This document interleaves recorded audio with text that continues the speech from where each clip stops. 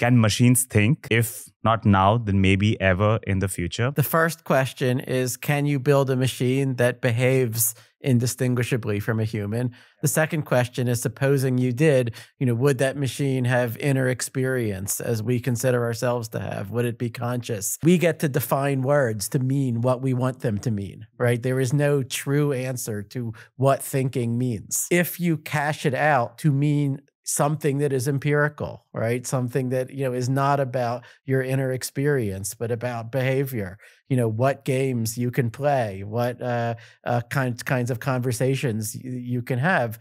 Then I think, we don't know anything in the laws of physics that would prevent a machine from doing everything that we do. We could say something stronger than that from a certain point of view, if you believe in reductionism in chemistry and physics, then ultimately we are also machines.